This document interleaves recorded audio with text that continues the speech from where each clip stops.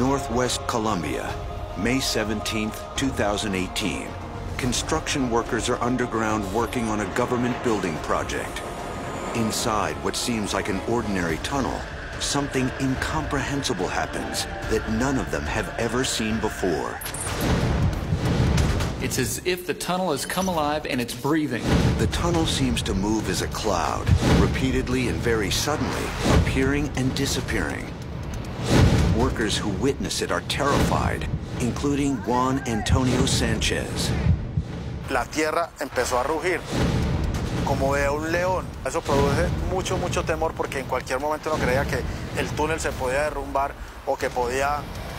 Temimos mucho por nuestras vidas.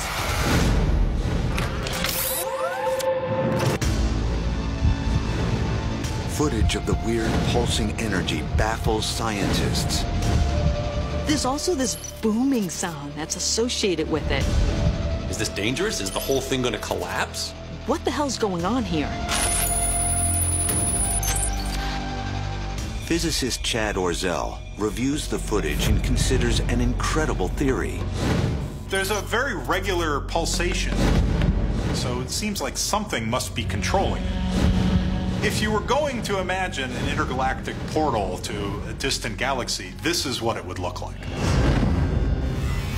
Many physicists are convinced they exist, but nothing like it has ever been filmed. A wormhole or Stargate is considered by some to be a possible future means of interstellar travel.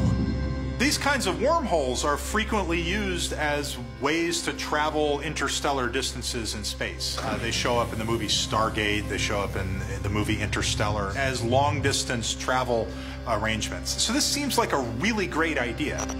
Stargates and wormholes sound like science fiction, but some of the greatest minds in science believe they might be possible. Introduced by Albert Einstein himself in 1935. A wormhole is a shortcut, a subway system connecting two distant points in space and time. Using conventional space travel, a journey to Alpha Centauri A, the nearest star from the Sun, would take approximately 165,000 years. But scientists think a wormhole could shorten the voyage to just 4 years. Imagine this sort of like taking a sheet of paper and folding it over so that points on the two ends of the paper are very close to each other. If you could punch through and connect those points, that path would be very short, while someone who was constrained to travel only along the paper would have to go a very long distance.